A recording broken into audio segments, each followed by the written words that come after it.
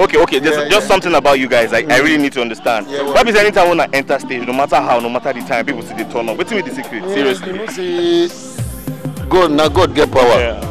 You know, be something we be saying. No, the magic na God. I know if you tell you say na one thing. Oh, na one secret dey for one corner and a lie. Melon and Mountain Black. So far we carry our Danfo passenger must enter motor. Beautiful. So what next? What next for Danfo Driver? The latest one is coming out soon. Danfo Driver featuring techno. You understand? So it's coming out, so just watch out. So once we are through with the video, we are dropping a single. So just wait. Nigeria, just listen. We don't want to let the cat out of the bag, but don't worry. See you soon.